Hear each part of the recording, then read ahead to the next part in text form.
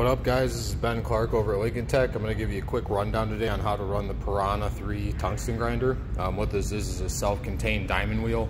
So basically what we have is your on-off switch right here.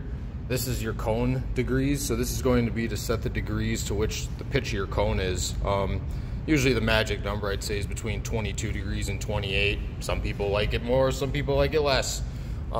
Here you have your slotting sizes, everywhere up from a on this one you have about a 1 millimeter all the way up to a 4/8, which is a 3/16, 4.8 millimeters, 3/16, all the way down to a 1/16, even smaller, but you won't find tungsten often like that.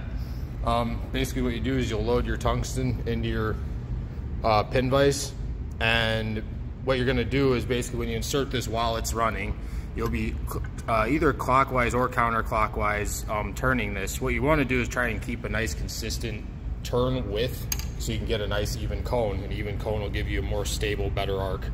So we'll turn it on here. Nice and quiet.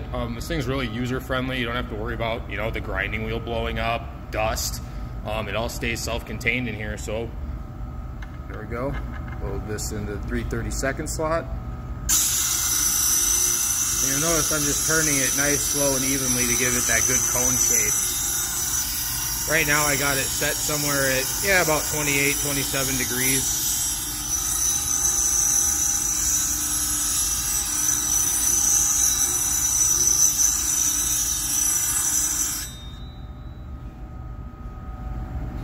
And yeah, it's giving us a pretty consistent. If you'll notice, the top is a little, sorry my camera can't focus that fine. The top of this tungsten's actually a little weak. Yeah, it's not gonna focus on that. So, there. The top of the tungsten's a little weak, so what we have right here is a notcher, and what this does is it actually takes away that pointed tip so it won't break off into your weld puddle. As the tungsten heats up, it becomes really brittle, so we want to get rid of that kind of warped top.